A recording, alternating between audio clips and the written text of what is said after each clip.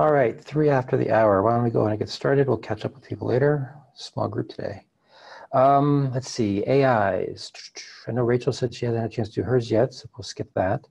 Community time. Are there any issues from the community at large that people would like to bring up?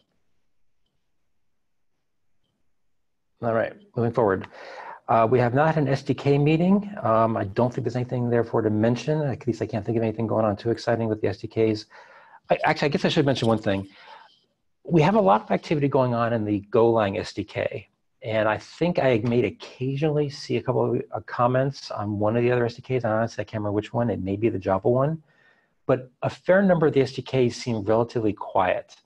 And that kind of concerns me a little. So if you're part of an organization or just you personally are working on one of the SDKs or have an interest in it, try to make sure that there's stuff going on there, because I'm pretty sure most of them are behind the specification. I think the only one that's probably most up to date is the Golang one. Clemens, I don't know where the C# one is, but I just see most activity going on the Golang one, and that worries me relative to the other ones because they all seem very, very quiet, and that leads me to think that they may be behind the spec itself. I think I'm a little bit behind, also because we're kind of in the inter-version stage, so it's kind of difficult to label the new stuff with something. Right. So that's my reason for it. Like I have no discriminator effectively for the new stuff. Like I could call it 0.2 bis or something, but you know. Yeah, and that's fine. I think the only reason it's kind of interesting to me is because at one point in time we did talk about possibly doing some sort of interop demo at KubeCon EU, and we recently decided not to do it, mainly because of the low activity we see going on in the SDKs, because then we assumed people wouldn't necessarily have time to fix up the SDKs in such a short period of time. And so it's kind of a self-fulfilling prophecy at that point. So I just thought I'd put it out there for people to be aware of. People are making decisions based upon the lack of activity. So, okay. All right. Yep. Moving forward then, let's see, for the next demo. We have had some phone calls to discuss where we are with that. I won't go into the details here other than to say I think we are making really good progress. We have a fairly well-defined scenario. It is around the airport one that we talked about in the past. We are going to steal the time after this phone call to continue some discussions if you guys can make it. I know it's a last-minute decision. The hour after this call was originally meant to discuss KubeCon EU planning, but we don't really have a whole lot of topics there, so we're going to steal that time. We do have a dashboard that's coming together relatively nicely. I don't think I'm going to be able to show it during that meeting after this one, but hopefully later today I will have something up on SourceDog for you guys to take a look at so you can see how it's progressing, and then you guys can make suggestions. But anyway, keep an eye out for those things going on. I know Scott's not on the call, but Doug, is there anything you wanted to mention relative to the scenario doc, since you were the big driving force behind the current version of it?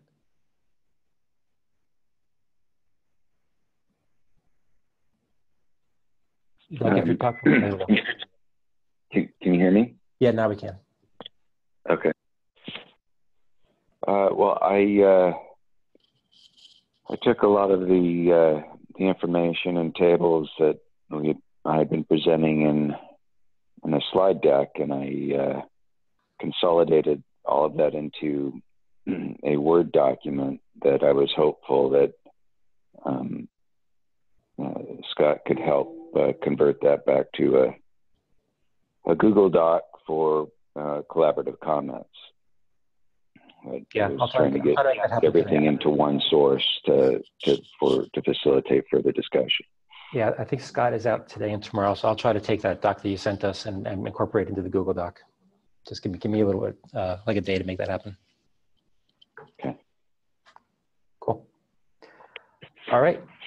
Any questions on the demo stuff? All right, moving forward. KubeCon EU, as I said, we have a scheduled meeting right after this one, but don't have any topics, so it might be very, very short. I don't think there's anything much to mention there. Nothing's really changed. The Serverless Practitioners Summit, the CFP closed last week, I think, or something like that. They're still going through reviews of those, and so if you did submit something, expect a notification, I believe, within about a week or so. We did not have too many proposals actually submitted, so I suspect most of them probably will get accepted, just to let you guys know. But we'll have to see how it plays out. Let's see, KubeCon is China, nothing really going on there. All right, a couple of things I wanted to mention before we get to the meat of the meeting.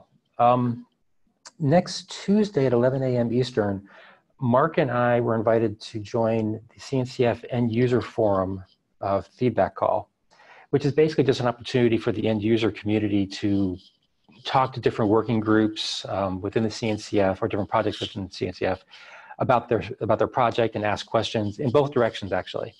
And so we're scheduled to go, as I said, next Tuesday at 11 a.m. Eastern. There is a link to the agenda doc. If you don't have access to that, let me know and I'll see if I can get you access to it.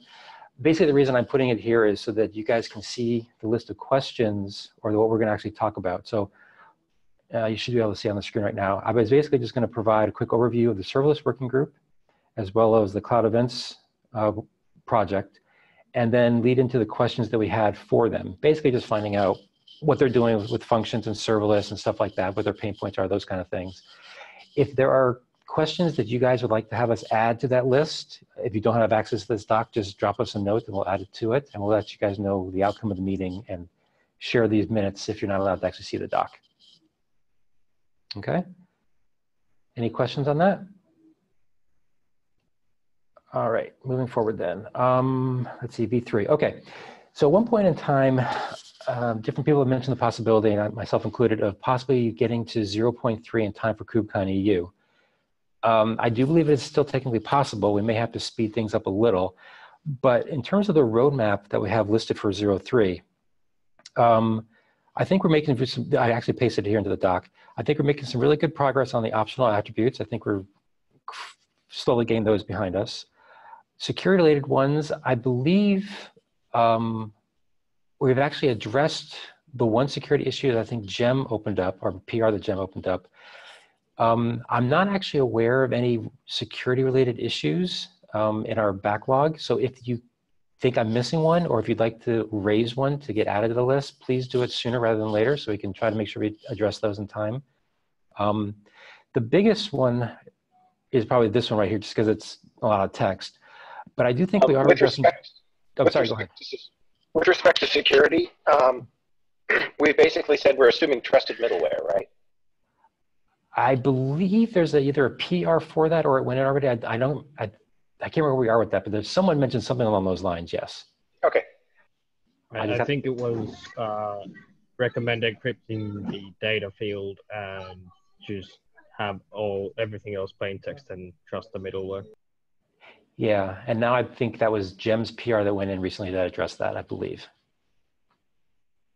So Evan, you may want to take a look at Gem's PR that was merged recently and make sure it addresses your comment. I'm pretty sure it does. But as I said, if there are other security-related issues, please open up those sooner rather than later so we could try to address those. Relative to practical use issues, I know that we have the size limit one. I don't believe anybody's really done much with the other ones out there. So if those are of interest to you, please open up issues so we can start those discussions. Otherwise, we may just assume that there's no concerns known at this particular time and we can cross those off the list as being done. I think we've talked a little bit about uniqueness constraints on event ID. That's part of an open discussion right now, yes. And fields being immutable as well, is that part of that discussion? That wasn't part of that immediate discussion, no. Okay. I think, I'm trying to remember, maybe Klaus is working on a PR around the possibility of immutable fields. I'm not 100% sure, but I don't think he's on the call to answer that. I think at least some guidance there about event IDs and how those relate for like caching and deduplication would be useful. Right, so I do have item in the agenda today to talk about those 4 attributes: ID, source, subject, and type, and how they relate to one another and the uniqueness checks around them.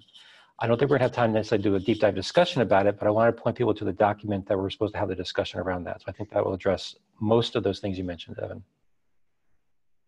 But some of the other things, if you don't think they're covered someplace and there's no issue for it, just open it up. Or if there is an issue and you think I've ignored it by mistake, ping me and I'll make sure it gets added to the agenda. All right.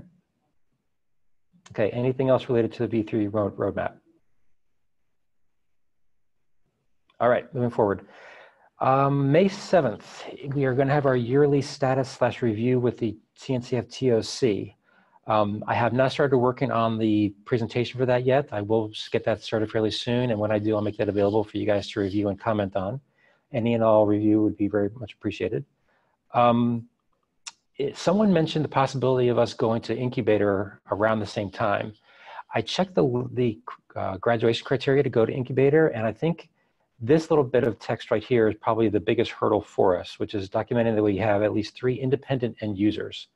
Now, I have an open issue to the TOC to define what end user means in our particular case, right? So for example, does that actually mean cloud provider, or is it a user of a cloud provider? I'm going to try to get some clarity around that. But the reason I'm mentioning it here is because, one, I'd like you guys to think about whether you would feel comfortable with us going forward if we did meet this criteria as a group.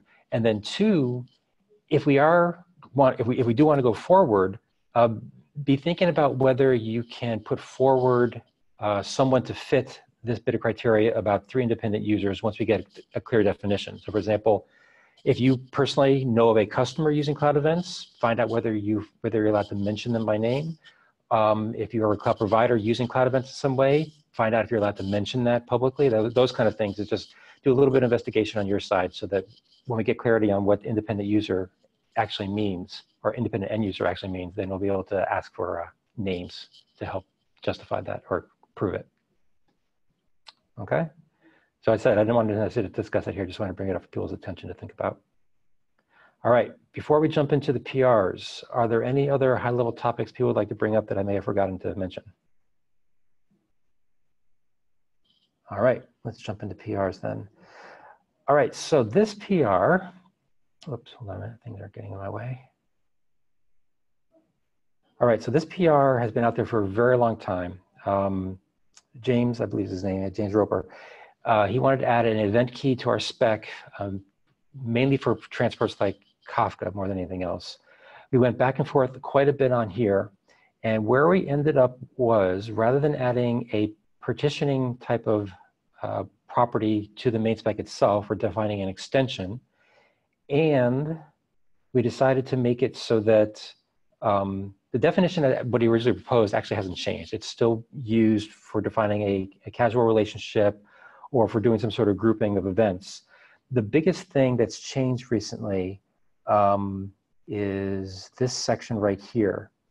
I hope, let me unhighlight that so you guys can actually read it. This sentence that's highlighted a little. The biggest point here is that this property actually can change if the event travels through multiple hops. Because I believe, Clemens, you were very concerned about the fact that it may be impossible, or the business logic at each hop may actually change the buckets for categorization purposes. Yeah. And so this allows for that to actually happen. So I believe this text has been out there for at least several days now. I'll give you guys a chance to actually just look it over. It's relatively short, and it is just an extension, so the bar is lower than a normal spec change. But I'll give you guys a second to look at this. I have a question on this. It said it's grouping between multiple events. Are these events the same? I mean, this multiple instances of the same events? No, or I don't. It's different event? No, I believe the intent is separate events that may have some sort of relationship in terms of the bucket in which they'll be placed into at the destination. So for example, I believe helping to classify what queue they may go into at the destination. Do I have that right, Clemens? Is just one example. Can you say that sentence again? Kathy was asking about this phrase multiple events and whether it's the same event replayed or whether it's completely independent events. And I'm saying it's independent events. Yes. And the relationship that we're doing here is for, as an example, to figure out which queue to put an event into when it reaches its final destination.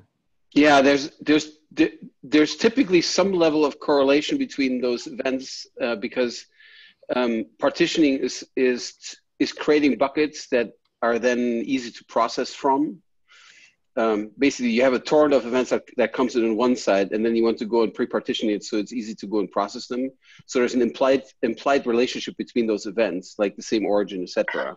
so that you are able to then process them in context, and that in that infrastructure where they landed, they are in about the right order. Yeah, so within a partition key value, you would expect events to be ordered, and between partition keys, there's no such guarantee. Yes, that's typically how it's used. And then the further discussion, just to summarize, the point that Doug was made about how this might change.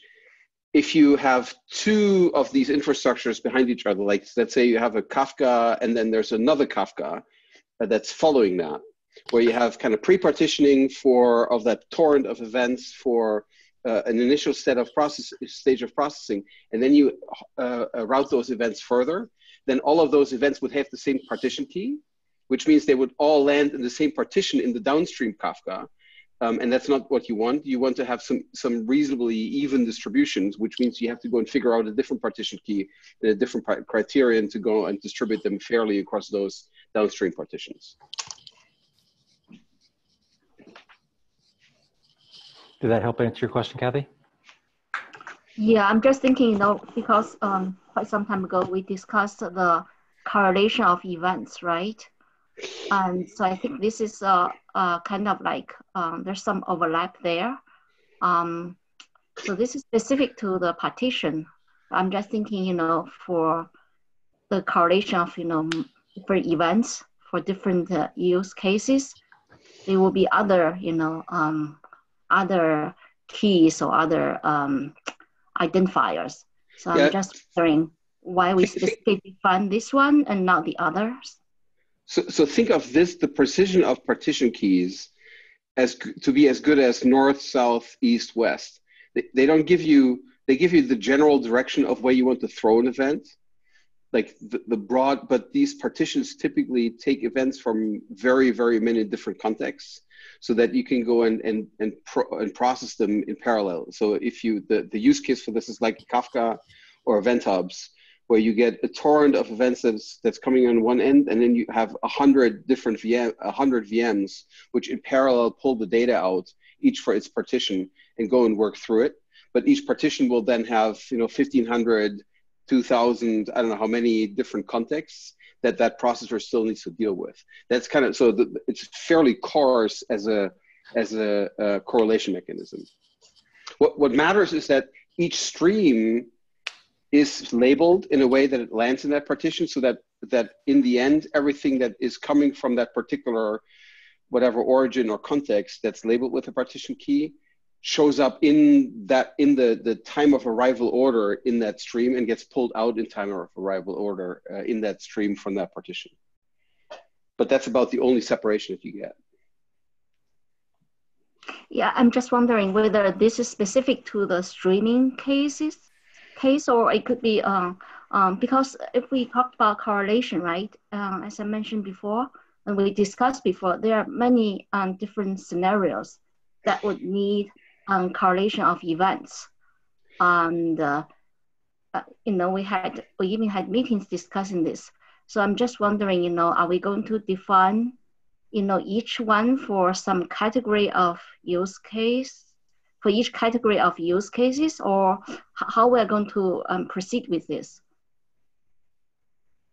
You can, if you want to, you can use this obviously to be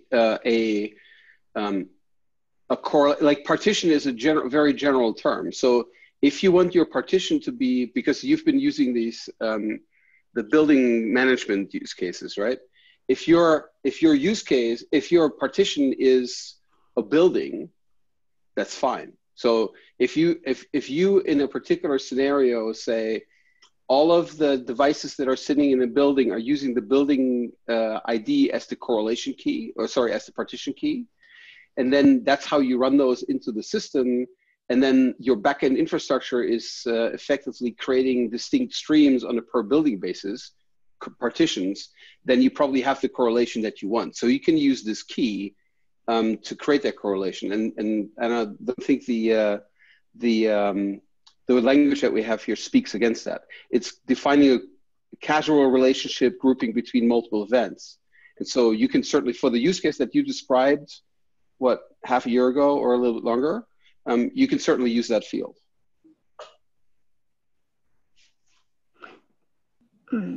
So I'm just thinking, you know, if we would like to make this very generic, probably we should call it correlation key.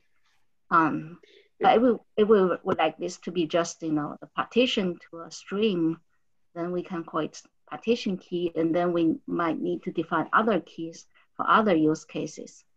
And also the description, I think it would be better to add, you know, clarification on this. Maybe give some examples how we are going to use this. Otherwise, I feel it's not very clear. I know this in the extension, but still for people to correctly use it, it would be good, you know, to add more clarification. Or we need to decide whether we would like to make this very generic or specific to a category of use cases. Okay, Clemens, wait before you speak up. I think Tapini has his hand up. Yeah. I mean, Clemens can answer if he wants. Oh, on the naming issue, I will choose to stay neutral because I am too old to get into naming discussions. Okay. So what I wanted to ask was, I'm not going to let you answer again. That's your answer, but is this, we were talking about semantic versus, I don't know, functional keys. So the use case for this was actually splitting the stream, using this as the key in, for example, Kafka, right? Mm-hmm. So this is not the semantic key or subject, because I think the subject field is a semantic version of this, which we were talking about last week. Yeah. But this would also be, so how do I put this? This is intended to change between middleware, right? Much like the pulling the value out of the payload, as you suggested in some earlier comments. Yes, so the reason why I was arguing against making this core part of the spec, and initially also argued for this being element of the transport, but I'm okay with this being an extension, is that ultimately the consumption strategy for the events is dictating what the partitioning model needs to be. So ultimately, the partition key is something that you choose based on the needs of the consumer. It's not necessarily something that the publisher, when they initially create the event, will know about. But there's a further step, and that's I believe that further step is really when you hand off the event, the produced event, to the transport infrastructure, that you then go and figure out how you construct from the given metadata that's already there, how you construct a partition key so to satisfy the needs of the partitioning model that you chose for consumption. And then then for these multi-stage processing models, when you are effectively pre-partitioning a stream using Kafka into, let's say, 16 partitions, and then you pull on one of those partitions, but you further want to go and subdivide that stream for processing, then you will probably go and pick up those events, and then you will choose, and they will all effectively have the same sets of keys. At least they will hash the same way, so they would naturally land in the same partition. If you happen to have a situation where you have like 16 partitions here, and then downstream you have another 16 partitions, and if they all landed in partition 1, they again are going to land in partition 1, which means you now need to go and change your strategy in terms of how you create that partition key so that you get even distribution downstream. So yeah, this will change. And it's really driven by the consumption model rather than the publishing model. So the publisher itself, the core generator of the event will not necessarily know, but its adapter effectively to the downstream infrastructure will know. Yeah, exactly. But that's, thanks for the clarification, just because I think the subject being the semantic key and this being the functional partitioning key, I think these are like core missing pieces from the spec at the moment. So I am very happy about this. But to put the Kadi's point, yeah, I mean, correlation is a really big bite to take. So I wouldn't make this generic exactly because this has a well-defined use as being a partition key, and you want it to change. You don't want it to be some random correlation string because you want to change it like many times. So I think this is great as a partition key and not as a correlation key. I don't see anybody's hand up, so let me just speak in here. Clemens, I think the description you just gave about how, you know, I can't remember the exact words you used, but it sounded really nice, where you're talking about how something like source is really meant for the producer's point of view in terms of, you know, this is telling you sort of like where it's coming from kind of stuff, or subject, whereas this is really more for consumption by the receiver to figure out what they're supposed to do with it. I can't remember the exact words you used, but would it be possible for you to rephrase that into text so we could put that in here? Because I think that distinction in terms of the role this thing's supposed to play would really help clarify why this isn't necessarily meant to be a generic correlation ID type of property. Does that make any sense? Yeah, I call this consumption strategy, I think. Yeah. Because the way you phrased it was really good, and it really resonated with me. Sometimes it happens, but I cannot always remember. Well, it is recorded. That's true, so I have to go listen to myself. I will, I'll go and add that. I just made a note,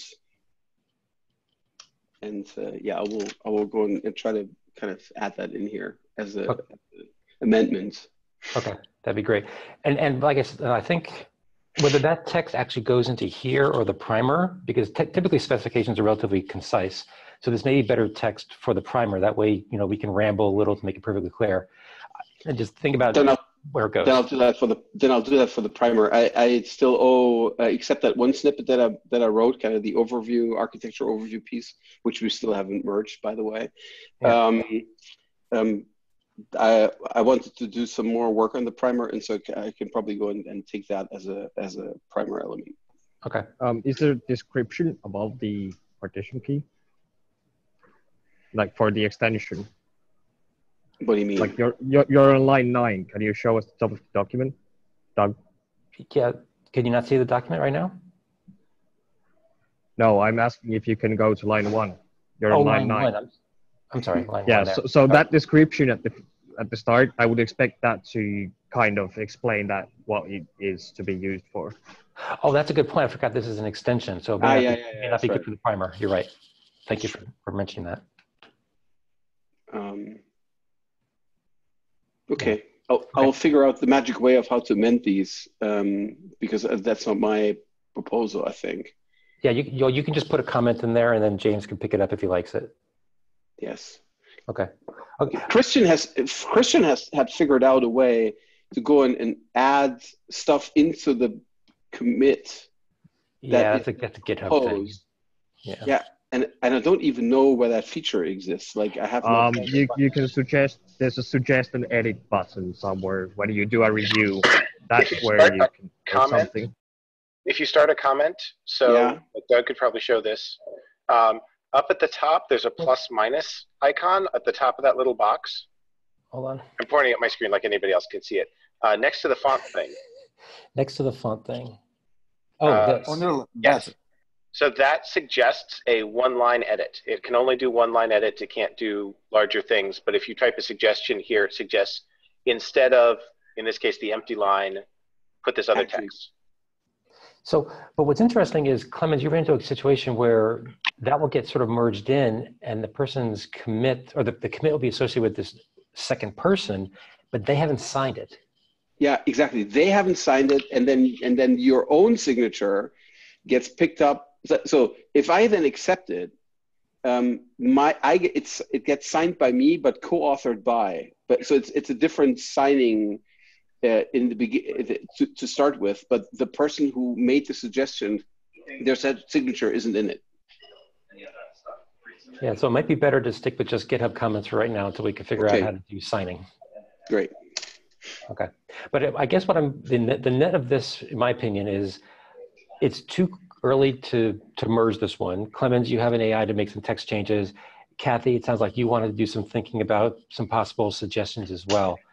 So people take this one offline, make some suggestions, and let's see if we can get this one resolved relatively quickly, because as I said, this one has been out there for a very long time. And I feel kind of bad for the authors of this, for it lingering so long, even though it's been a good discussion. We need to get this behind us. And I know that other people are waiting for it outside of this PR. In particular, the Kafka transport is really waiting for this one. So they're blocked on this one as well. So we really need to get this one unblocked soon if we can. Okay. Any other questions or comments on this one before we move on to the next one? Yeah, exactly. And so like. Okay, there's some background noise. I'm not sure has people talking background. Oh, sorry, I forgot to read. Yep, not a problem. Thanks, Evan. All right, moving forward. All right, Hengdu, I believe is the gentleman's name.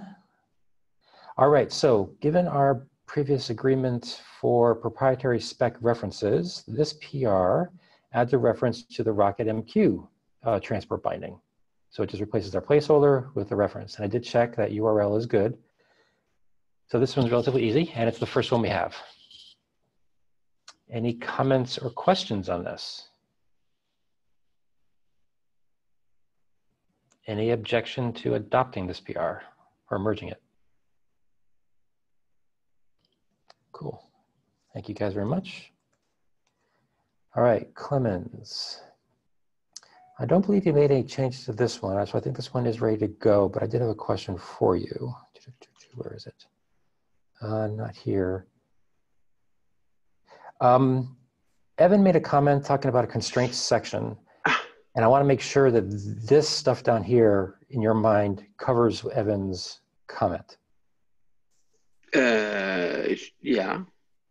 Okay, I just want to make sure because the comment didn't go away. That's why I just want to make sure it wasn't lingering. Okay, so in that case, let me just close this. And did you want to give like just a 1 minute quick overview to refresh people's memory about why we have this one or why it's being proposed? Yes, it is proposed because of Alan Conway. So he's been trying to implement an intermediary that dealt with cloud events, and he found, and that included some transcoding of the content, and he found that looking just at data and the content type or data content type, he could not figure out how some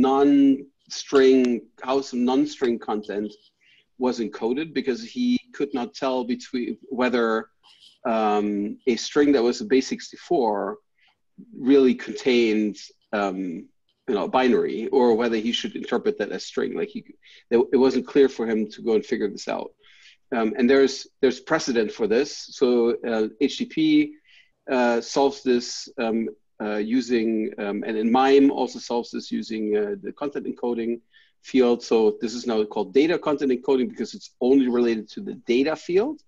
And if present, that field as specified holds the value base 64 at this point as specified. You can choose other ones, but you must support base 64.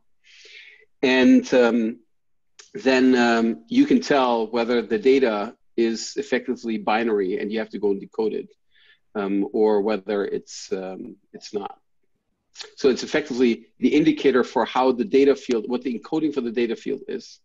And then the data content type tells you what the media type is that you found there. All right. Any questions for Clemens?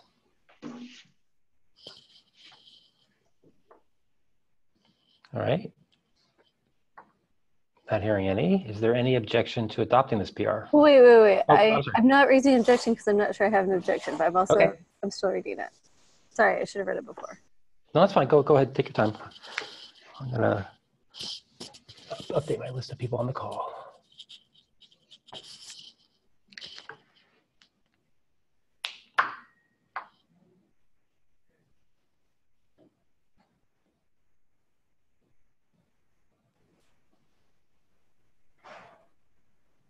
I guess I don't have any objections.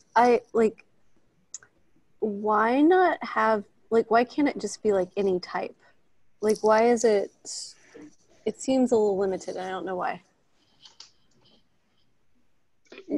We're effectively just picking up prior art. From what? Of RFC 2045. Okay, I will click through that and read it. All right, I don't want to hold this up. I just need to read a little bit more. Do you want to not approve it? Can we do it at the end of the meeting? Okay, we can okay, we can wait until what? Can I just like ignore a conversation for like 5 minutes and go for it? In the meantime, Jude, your hand's up. Yeah. So it says when the data must be encoded as a string, you need to have data content type to indicate the encoding of that string, right? Yep. So what about the real content type then? What happens if I decode that? So in our structured encoding mode, when we have everything in a JSON, then data is, there's no binary option for data. Like there's no way to represent anything but a string, just because that's how JSON represents things. So then you're effectively forced to put something into that string that carries the binary, and that's usually base64. Right. But it might also be something completely different. So you might use percent encoding or anything else. You know, that's up to you. But the base64 is you know, a way to go and put binary there. But we have no way of labeling to tell anybody that the string that you find in data, you really need to go and decode that first with base64, and then the output of that you can look at. So the output of that you look at, then the content type. Correct. So which is a data content type with, I think, 0.3, right? Correct. Yes. Okay, perfect. That makes sense. Sorry. Yeah. Yeah, that's a good question.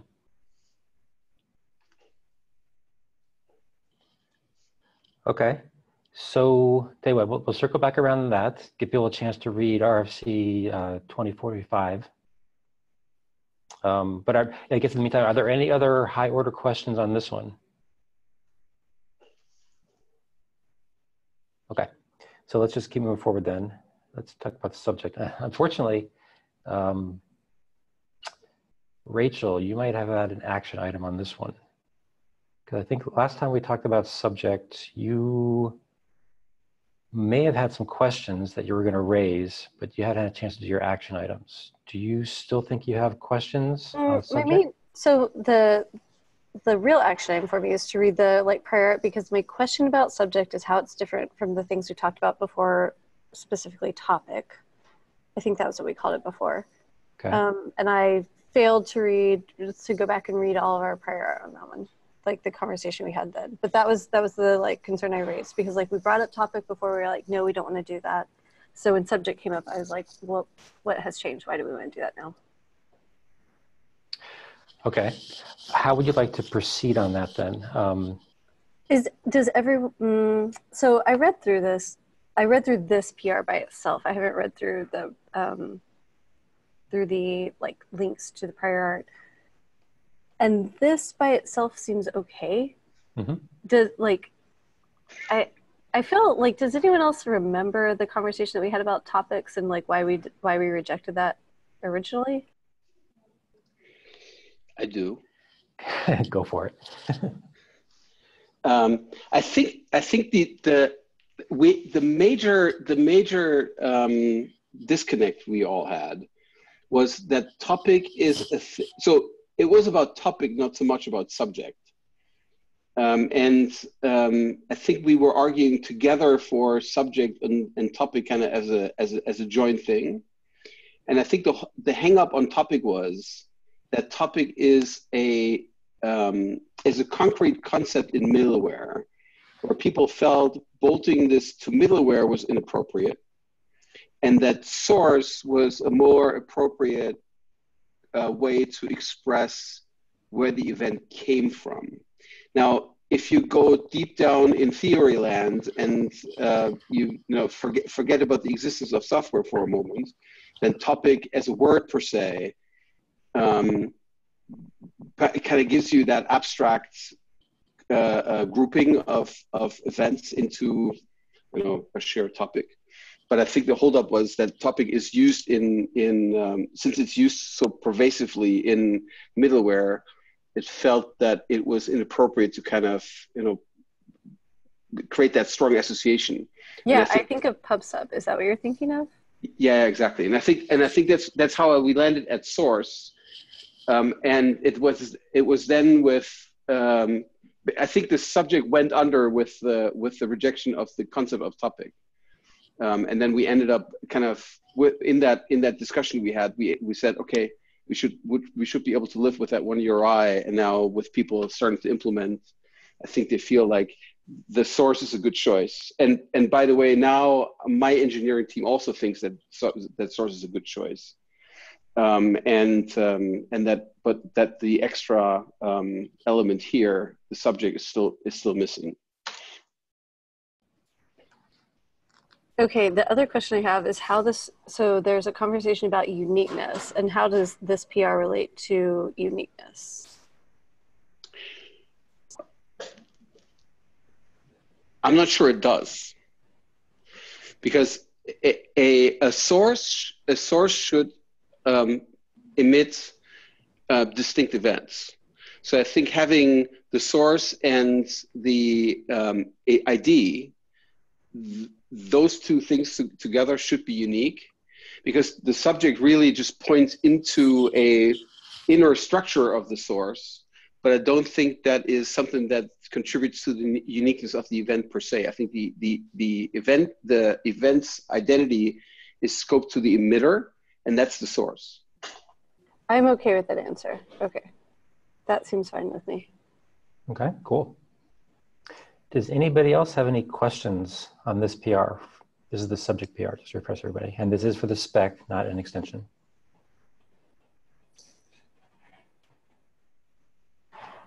Okay, let me just double check, make sure we've addressed all the comments. I think you addressed Scott's comment. And I think that was just editorial. So I think I have a question on this. Yes, Kathy, go ahead. So is this subject, the subject will only apply when the source has a structure, a substructure? So that's when the subject comes into play. Is that the case? Yes, I think that's true. If you have a very simple source, like you have a single sensor, and the sensor just emits one kind of packet, then you don't need to, you can omit the subject. So so the subject identifies a field in the substructure. Is that? So let's say you have a sensor, and the sensor gives you readings about let's say temperatures and CO2 levels. You could model it so that you can get distinct events for the temperature and the CO2 readings, and you can go and model that on the subject, which means you subscribe to get all the events that the sensor gives you, but you can go and dispatch or filter on the subject, and one of the subscribers may only be interested in CO2, and the other subscriber may only be interested in temperature readings. Okay, so it is like a field to identify, the subject identified a field in the substructure. It might be field. It might be whatever you like. It might be a submodule. That it might be anything you can imagine in terms of substructure. It might be as little as a field. Might be entire giant piece of software that sits somewhere in an infrastructure that you just subscribe to as a whole. Okay, so it's for convenience of to decode the source information, right? Because the source. Okay, I'm trying to find out how we define the source. The source itself, if I remember it, let me take a look at this. It said itself has its own structure. Let me see. That syntax data is coded in R. So Kathy, I don't know if this helps or not, but I tend to look at this as the subject is the entity on which the event occurred, but it's the entity which the event is about, right? So when you create a new blob in a blob store, it is the blob itself. That way you can easily filter to know, oh, I just want to get events about this one particular image that's in the data store. So exactly, I don't quite understand Clemens' sensor, because I don't think any sensor would have a subject, because they are so simplistic and the whole information would be in source. But for example, if you think about the first example is really good in there actually. Like if you have a storage container and you get events from that storage container where the source is that storage container, then the subject wouldn't be a part of this the source. It's an auxiliary field that actually identifies the file that is being modified in the source. So I think databases, storage containers, and such are better examples than sensors, because I don't think this actually applies to them. Yeah, just since Kathy is always using sensors and devices, I just thought I'd pick her up where she is. But it but it is also optional. So as Tapini was saying, if your environment doesn't have necessarily a subject field, then you don't have to include it. Does that help, Kathy? Yeah. So basically, the subject could be any chunk of the source, right? It doesn't need to be a part of the source. If you look at the example, the source is the storage container that holds files, and the subject is the actual file name that is being modified. So it might be something inside the source. This is the point. If you have a database, you have a table, the source is, for example, the database and the table concatenated. The subject might be the ID of the row that was modified, for example. Oh, okay, I see. Yep. Okay. Okay, any other questions or comments on this one? Okay, I think I may have made some comments in here, but I think mine are strictly editorial, and I'm okay with looking at those as a separate PR after this. So let me ask the question, do people feel comfortable basically taking a vote on this one? Okay, I'm going to take silence as consent. If you have any concerns, please raise it. Okay, is there any objection then to approving this PR?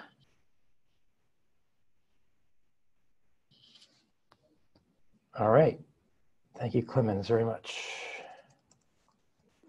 All right, Rachel, circling back around to your data content type or data content encoding. Did you have a chance to look at that referenced? Yeah, this seems fine. Okay. Thanks for waiting. Yep, not a problem. Okay, so going back to this one, does anybody have any other questions or concerns on this PR? And I know sometimes it may not seem like it, but it is perfectly acceptable to raise your hand and say, I would just like more time. I mean, eventually we will say time's up, but if you need more time, don't hesitate to speak up. So any objection to adopting this PR? Okay, cool. Thank you, Clemens, for that one as well. All right, we have 9 minutes. Yep, 9 minutes left. Unfortunately, we don't think we have a whole lot of time to dive deep into something. So what I'd rather do right now is draw people's attention to a couple of key discussions that are going on. In particular, this one about resolving the quote issue. Definitely not ready for approval because there's a lot of discussion going on over there. But we need to get this one resolved relatively quickly, definitely before 0.3, because this could be a pretty radical change if we change anything at all. So please look at that issue and comment on that if you can. And also, as I mentioned earlier, there's a whole discussion that needs to happen around the relationship and the semantic meaning behind ID, source, subject, and type. Because when people started, for example, wanting to be able to add something to the spec that talks about how a receiver can do deduplication. And in order to do that, they have to know which fields uniquely identify the incoming event so they can know when something's been replayed. And I believe right now the spec pushes us towards source and ID in combination being that unique identifier. Some people have advocated that we need to add type to the list. But if we do that, obviously we need agreement from the group, but then I think that also is going to impact the definition of what ID meant, because right now ID is meant to be pretty much that thing you can use to do deduplication, at least from the exact same producer, which is why we wanted to add in source. But if we're going to add in type, then we need to explain what ID actually means, because you may actually have the same ID for two completely different events coming into a receiver. So what I did is I started a document here with the current version of the spec and I believe maybe Alan's PR that tries to link ID and source as the unique identifier into that, to try to get a discussion going around what these attributes actually mean going forward, because we have to resolve these questions. So please take a look at that document. There's some questions in there to get a better feel for what people are thinking around these particular fields. And so please comment on that PR so we can get a discussion going in there. When we feel like we're sort of solidifying around a concrete proposal, we'll bring it back to the group. But I want to have some offline discussions. Yeah, go ahead, Rachel. Can we just flag that subject is definitely not going to be used for uniqueness? And we decided that when we accepted the subject PR? Yes. That is definitely Please, true. yes. Yes. Yes. I don't think anybody suggested subject be uniqueness or be used for uniqueness. Yes. It's just like brought up in that doc and then here, so. Yeah, drop it. Oh. Okay, I'll double check that, but I want to make sure I didn't put something in there that talked about how we have to talk about the relationship between them, even though it's not used for uniqueness. Because this document isn't just about the uniqueness checks. It's about what is the semantic meaning of all 4 attributes. But I'll double check and make sure that nothing in the document suggests that anybody wants to use subject for uniqueness. So thank you, Rachel. Yeah, I think this is a very good, very good discussion. I think we really need to sort out this, what is the relationship, what's the uniqueness, so that we bring people on the same page. Otherwise, I think, when people just read the document, sometimes people might be confused.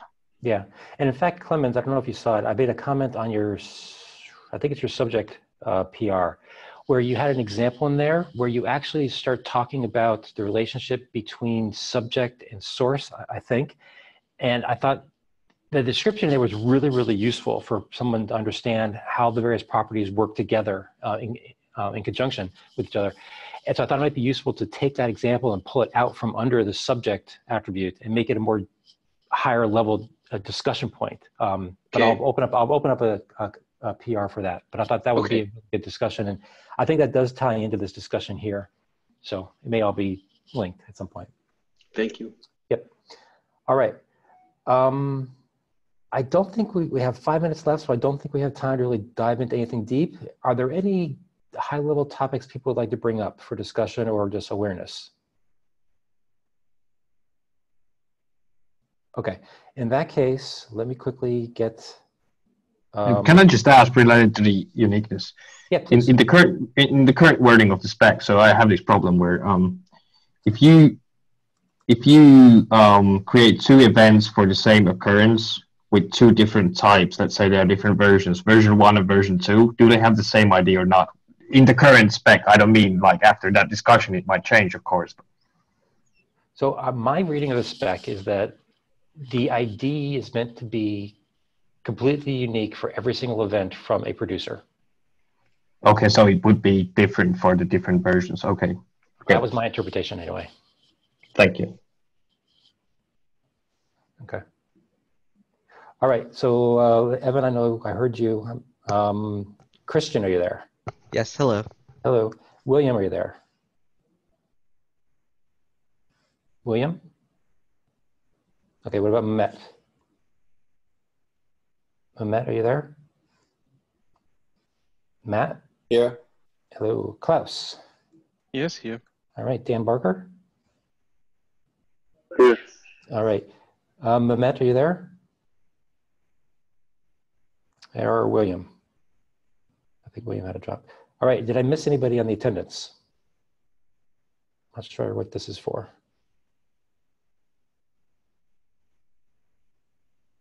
Hold on a minute. I hate it when Zoom. Okay, I think this is just a mistake. Oh, maybe that's Doug M.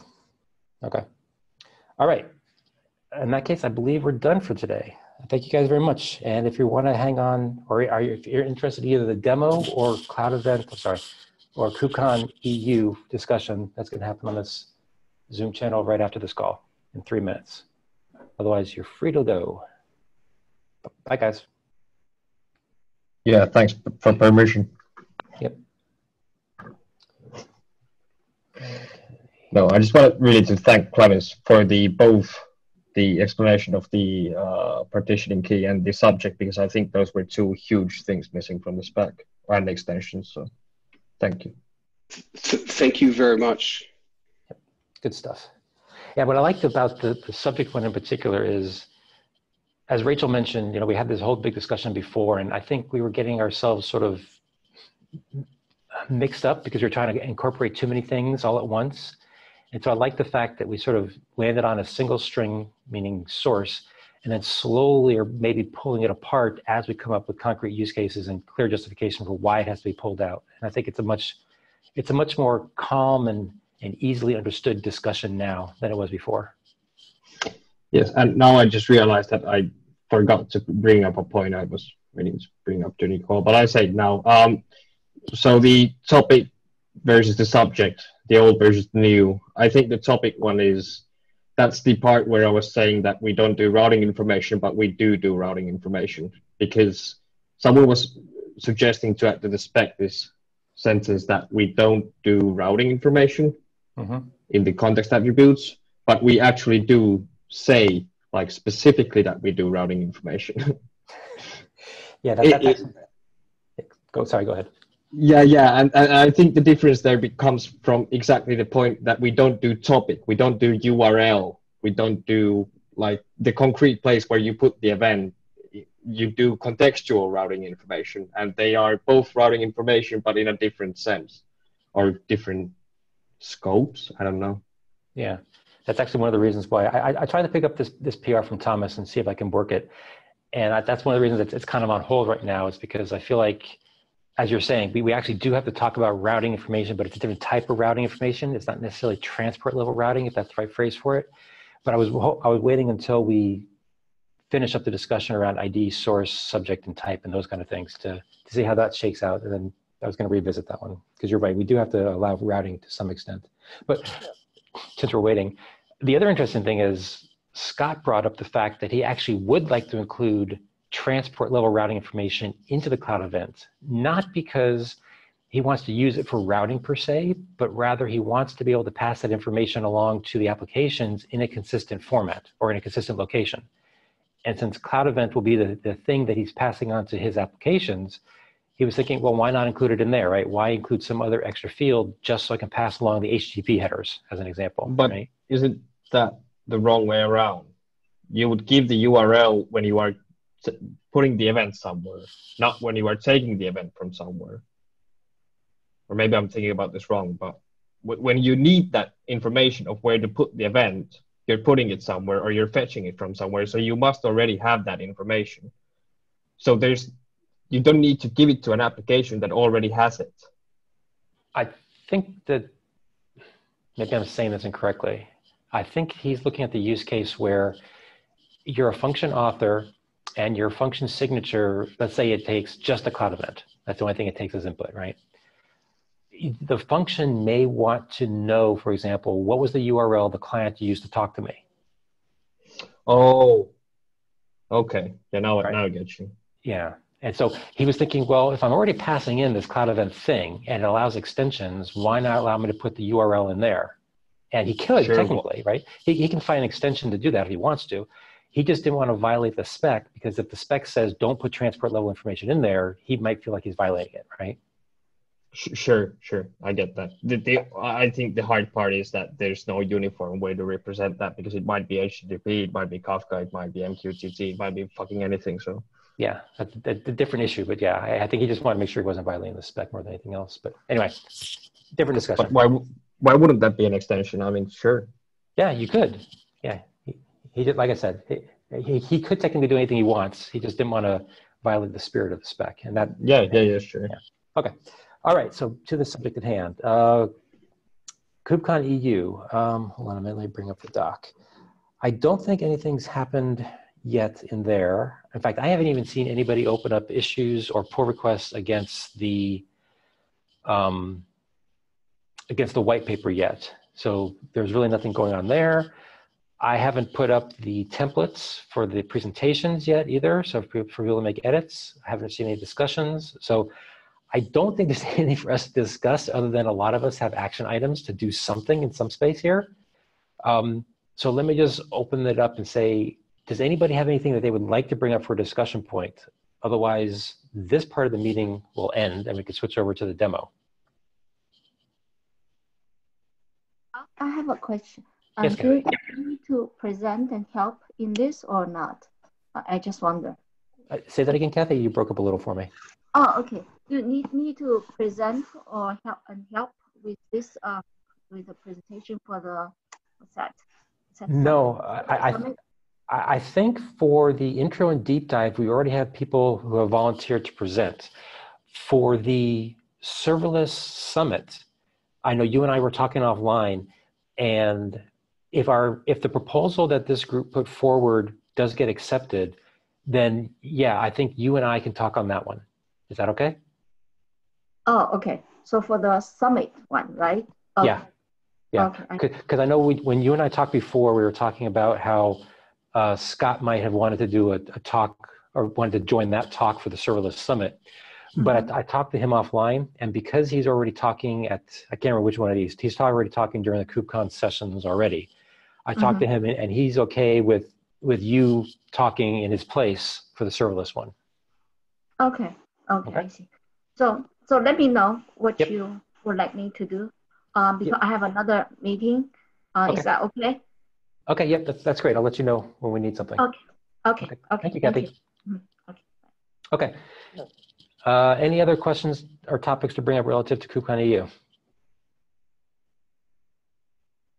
All right, then let's talk about demo. Oh, Doug, you are still on, okay. So let me see here. I'm trying to figure out what, if anything, I should share. I should tell you what, let me stop sharing this. And Doug, let me try to find your latest doc that you may have sent me.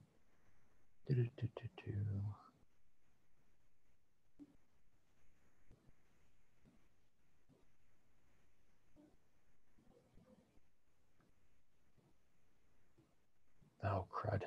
You know what's really weird, Doug? For some reason, when I open up your MP4 file, it keeps wanting to open up in OpenOffice as opposed to QuickTime, and for the life of me cannot figure out why. It's very weird.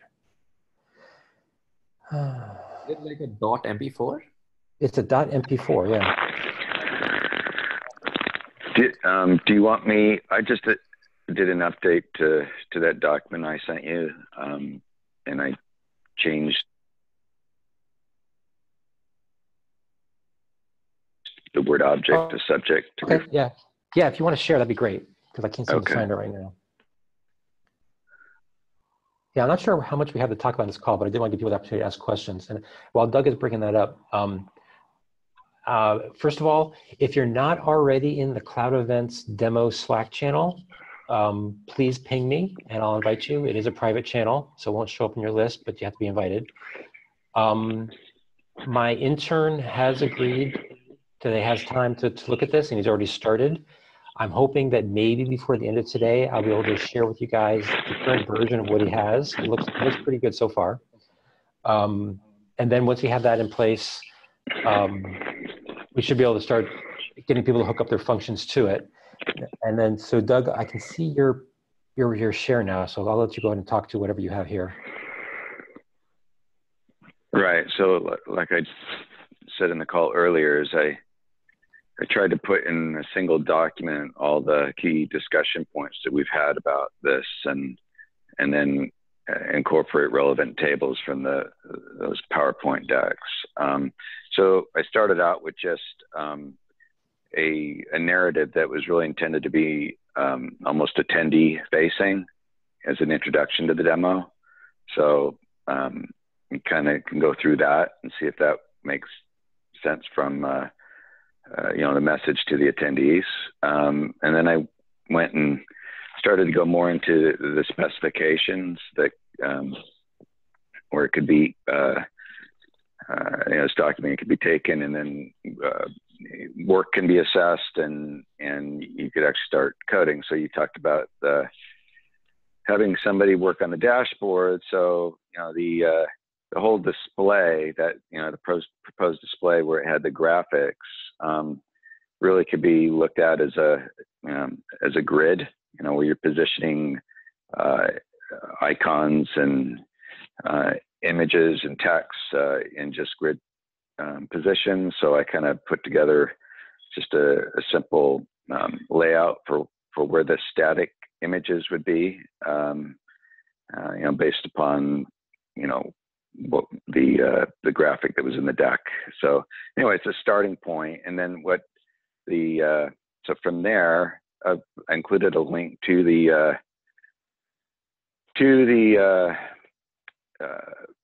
MP4 file, the video that shows, how this animation actually, or how the micro services would generate events that would be reacted to by the dashboard app to turn on and off those dynamic images and text. So then this section here, I just put this is a table of you call them microservices or processes that would be part of the dashboard app, as it's listening into those cloud events that are coming into it. That based upon, so I wanted to back up on this thing, the cloud, this table that shows the values of the attributes of the cloud events. It includes a source, an ID, a time, a type, a subject, and data. This, I think, is a good example of how to utilize those attributes, how subject would be utilized, and how source would be utilized, and how ID would be unique to that source. So I think this kind of shows a good example of how all those attributes can come together to support this orchestrated set of processes.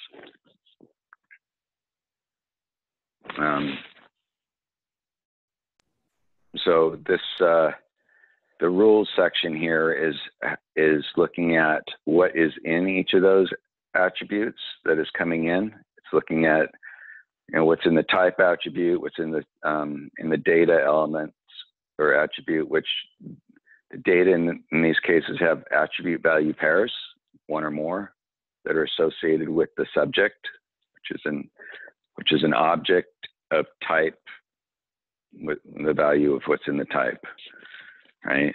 So in this case, it's showing as attendees are connecting their devices that those connections are manifest or represented each as a cloud event.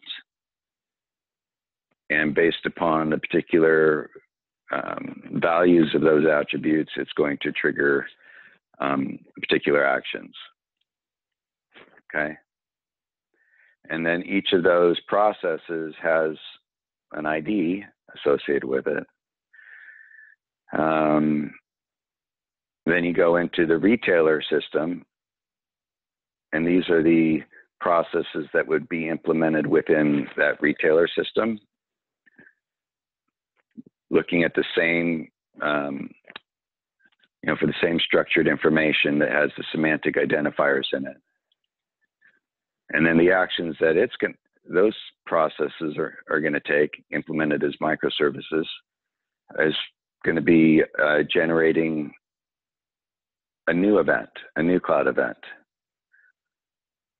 that represents either a new object that was created or a change in status of an object that it processed.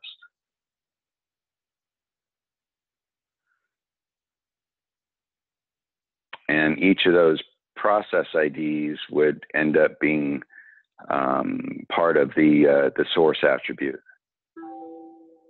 of the cloud event it produced.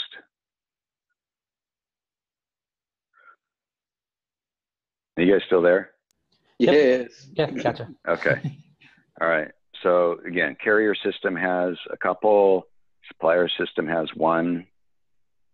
But if you implemented all of these services, it should support all the animation that was part of that video. There are some reference tables in addition that are need to be considered in addition to just the values within those cloud events.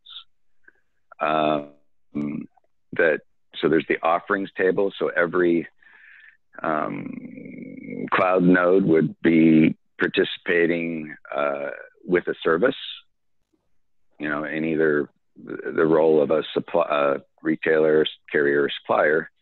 But it's your roles are the way you're going to take action is based upon your offering. And your offering could be a product or a service in this. And if you're a retailer that is providing a coffee drink, you're going to have a product that's like ID P1, P2, P3, and it's going to you can isolate the events that you would take action on based upon a location that you're serving within that airport environment. So again, this is how we can scale it from, if there's only 4 cloud event participants, then you can scale it down. But if there's up to, I think this one includes 12 different participants, each with a different service offering that's either going to be, the retailer product, or it's going to be the inventory of the cups, the supplies that feed into that finished product, or you're offering as a service, transport service, which can be, transporting as freight the replenishment of the cups, but you could also extend it into being the flight that the passengers are going to be boarding. Right, just let you know, but as of right now, because we have limited real estate for a demo, the current plan that I have the intern working on is as you said, there are 3 basic roles that the cloud event working group participants could fill. One is they're a coffee shop. The second is they are a supplier of coffee cups, so they're like a warehouse. And then the third role is the transport between the warehouse and the coffee shop. And I figured between those 3 different roles, if we had, somewhere between 3 or 4 different people wanting to fill those various roles, that should be able to allow us to satisfy, 12 to 15 different, different cloud event participants playing in this game kind of a thing.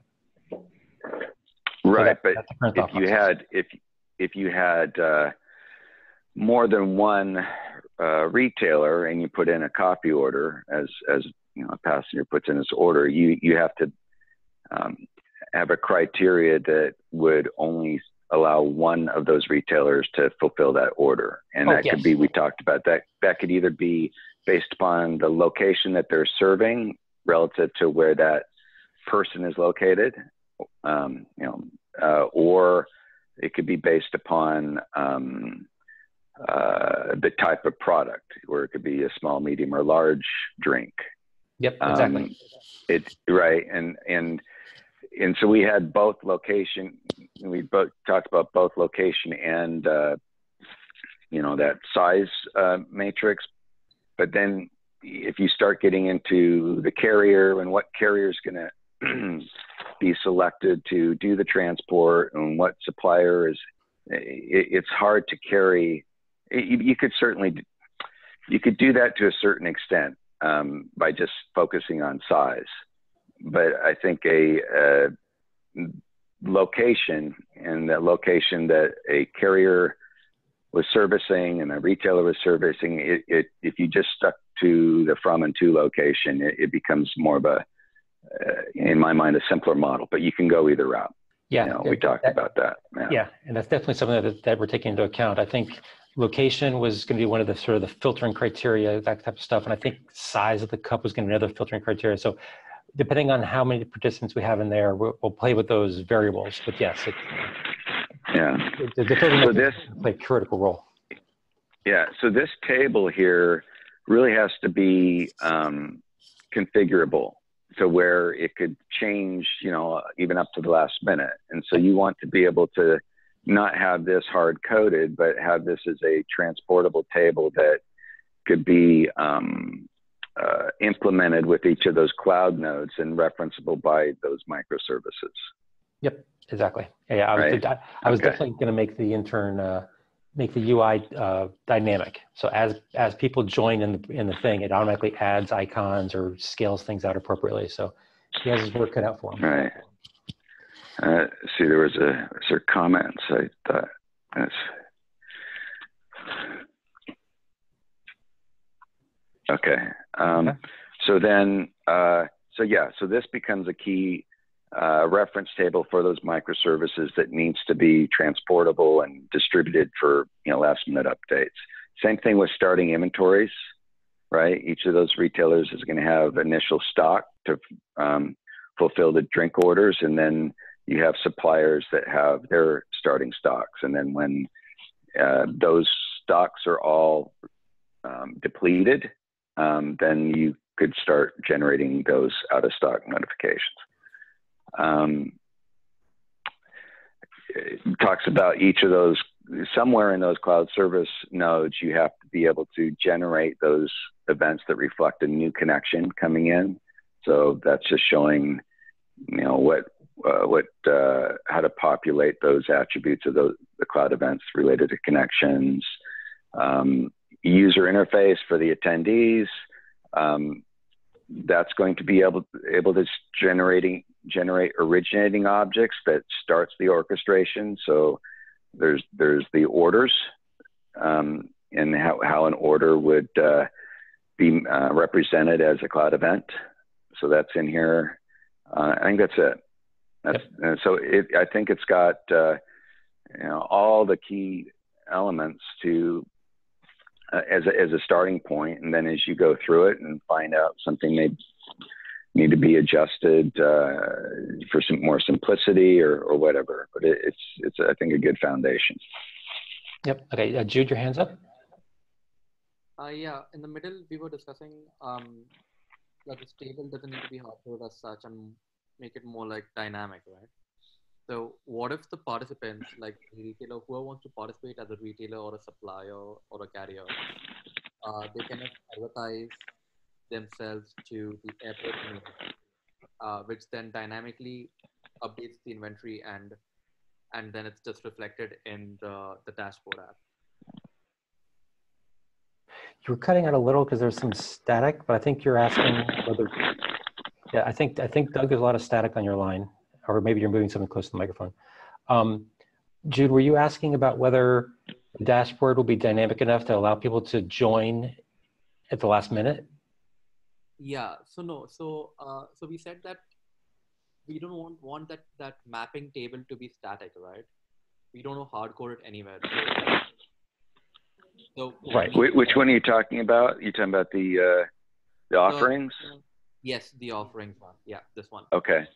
Right. So this one, at runtime itself, we can have all the retailers, all the advertisers, all the suppliers and all the carriers advertise themselves to the node. Like, just broadcast, like, a ping saying, hey, I'm Microsoft. I'll provide a latte to this location. And this is my class of beverage, right?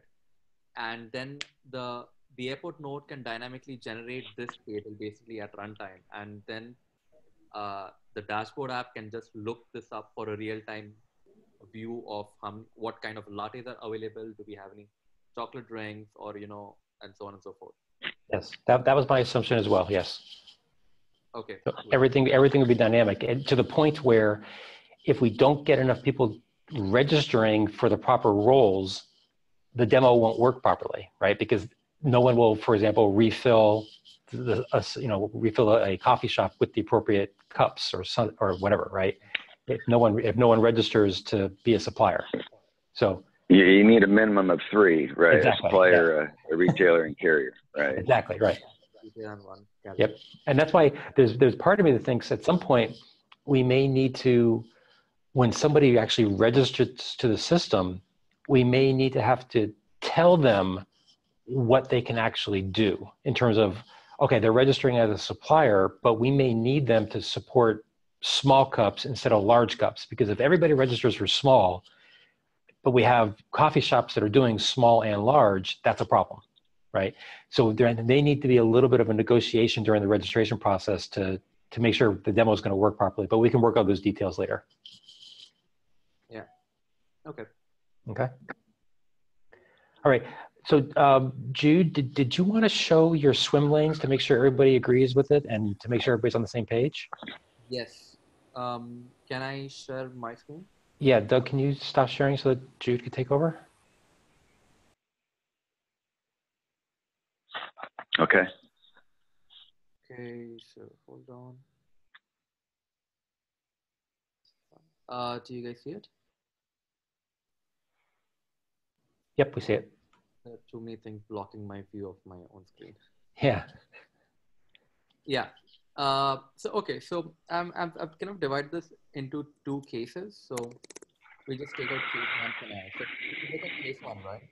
So this is from the view of a passenger. So if the retailer has enough stock, the passenger just orders using the dashboard app saying that, dude, I want a coffee, XYZ. And the retailer does a coffee minus to update its own inventory and then delivers the coffee, right? That's I think is a direct, simple use case, right? Yep. Okay. So then we come to case two where the retailer has no stock because coffee minus has returned less than minimum stock, say either 10 or 0 for that matter. So the retailer will then tell the supplier that, dude, I do not have coffee. And the supplier will then in turn tell the carrier, dude, here's your coffee X and deliver to the retailer Y, which was here. And then an event from the carrier will go directly to the retailer, which says, here's coffee as you order from carrier.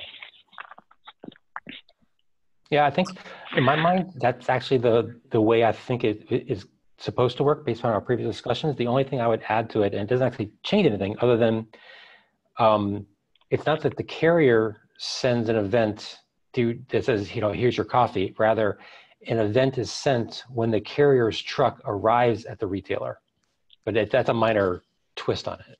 Oh, of course. That's just playing with two states, right? Once it's when the carrier receives the demand for coffee and when the carrier actually delivers the coffee. Yep. Right? Yep. Right. And then we have case 3, which I just thought of, which we discussed just now, is the broadcasting for initial inventory. This, I'll just finish this off maybe tonight and share a link with you guys in the evening. Yeah, I think that sounds good. I think that's consistent with what we've talked about in the past. Yeah. So okay, so I'll try and get all the events and the data from the table that Doug has put in. I don't think I have a link to the latest one though. Yeah, I was going to upload that later today. Yeah, so once I have that, I'll fill in all these cases with the actual contents of the event. And then we can just run through them, I think, on Monday. And I think we should just start implementing them or doing a POC or something like that. Yeah, like I said, my intern is actually kind of anxious because he feels like he's done enough on the UI to where he's ready to actually start starting to receive events. So later this evening, I was going to generate a dummy little function that would generate all the events that he needs to get the animation right. Once we feel like that's working well enough so that it's not embarrassing and it shows a general flow, then we'll open it up and you guys can all start generating events yourselves from your systems and we can start integrating it and see how well things work or don't work. Nice. Okay. Yeah. Sounds good. Okay. Yeah. All right. Anything else people want to discuss? I think we're making some good progress here. Okay. Any questions, confusions, things that we're forgetting? We need to build like a presentation on like a short deck on what the demo is going to show. At some point, probably, yes. Maybe just 1 or 2 slides or something. Yeah. Okay. Cool. I figured that's the easy part. Yeah, that is the easy. I'm just making sure that we're not taking it for granted or forgotten about it. Yeah, no, we definitely have to have something. Good. All right. Last chance. Any questions, comments? All right, cool. In that case, we'll sync back up again on Monday or through the Cloud Event Demo Slack channel. So please keep an eye out for that, because as things become available, I'll probably post information into that Slack channel. All right. Okay, cool. Thanks, guys. We'll talk again on Monday. Okay. Thanks. Bye.